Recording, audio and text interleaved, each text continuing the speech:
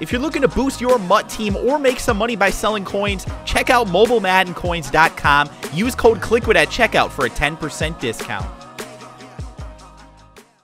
Hey, what is happening, guys? Clickwood here, back again with some more Madden NFL 17 information. Guys, today what we're talking about is some information that we got regarding solo challenges, and this is actually coming partially from a video from MOONLIGHTSWAMI, which I will leave a link to in the description below. He actually has some gameplay of how this whole thing works, and also some information from one of the EA producers on Twitter. So both of these things combined give us some really cool insight as far as what's going to be happening in solo challenges for this year's Madden game.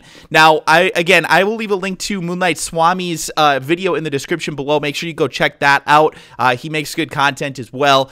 We don't always agree on everything, and sometimes we get a little heated on Twitter, but he's still a good dude. So, again, I will leave a link to that in the description below. Now, with that being said, guys, let's talk about these new solos that are in Madden NFL 17 Ultimate Team.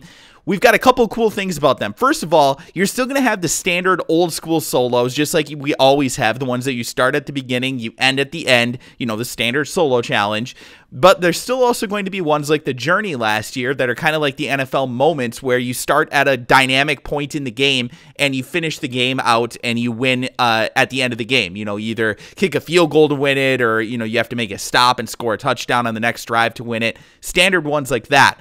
But there's also going to be a third style of solo challenges coming into the game this year. Again, we had the ones that started at the beginning, ended at the end, ones that started at a dynamic point and ended at the very end of the game. But now we have ones that both are dynamic in the point that where they start, as well as the point that they end at, which is kind of cool.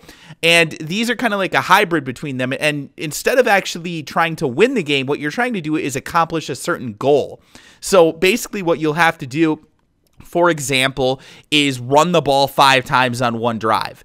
So that means that obviously you're going to have to pick up some first downs in order to do that. Now, again, we don't know exactly how these things are going to shake out. The one that MOONLIGHTSWAMI has a video of here is just one example. We don't know if that's been changed from the point that he made this video, because he went down there and got a pre-release from the video.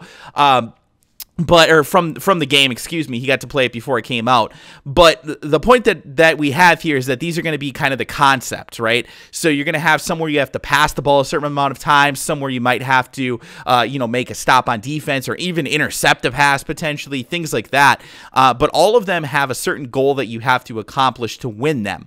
On top of that, there's also going to be additional goals that you can do that are kind of like bonuses. So things like maybe you might have one like, again, where you have to run the ball 5 times, but there might also be a goal in there where you can actually pick up a 20-yard run or something like that. And if you pick up a 20-yard run along with accomplishing the rest of the solo challenge goal, you also are going to get a bonus on top of that original solo challenge goal. So that makes it pretty cool. It makes it so that you can either grind and just complete it real quickly, or you can go in there and do your best to actually get those bonuses as well. So it's kind of going to be interesting to see how all of that breaks out. But I think what's cool about this is that it's not just going to be a repetitive thing. You know, last year I made a video, and in previous years I've made videos about how to easily win solo challenges just using one play.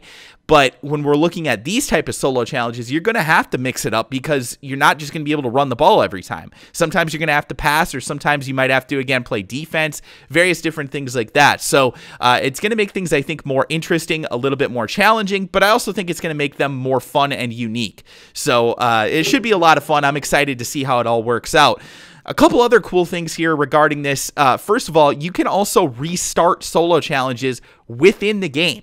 So in previous years, what you had to do is, if you didn't complete it, let's say I needed to score and I accidentally threw an interception or something like that, and I knew I wasn't going to get the ball back, well, I'm probably just going to quit the game, go all the way back through the menus, and I have to go through the loading screens and things like that, reload the game, start it up again, everything like that. And that can take minutes, or, you know, it can take a really long time, and it's really frustrating when that happens. Well, now what's cool is that you can actually restart it right within the game. There's going to be an actual thing for you to restart it within your start menu or your pause menu to restart the game. So that's going to be really cool. It's going to save us a lot of time, especially if you're first learning the game. You know, if you don't know what works and what doesn't, you don't know the blitzes that you need to run or what offensive plays that you need to run, what kind of money plays there are. it can be frustrating when you're first doing the solo challenges. I remember when I was first getting started, it took me a long time to get it down where I could win them pretty much every single time. So I understand that it's going to be still frustrating, obviously, to lose those solo challenges, but this is going to make it substantially less frustrating, in my opinion, because you're just going to be able to click that one button and restart it. The other cool thing that we learned today from one of the Madden developers, or one of the Madden producers, excuse me, Jake Stein, is that you can actually restart the solo challenges within the game and it will not consume your contracts.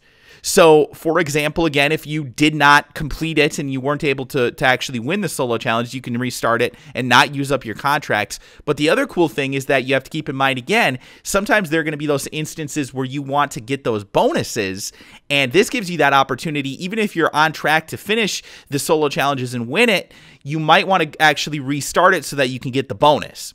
So it's something to think about. It gives you kind of a possibility of doing that if that's something that you're interested in.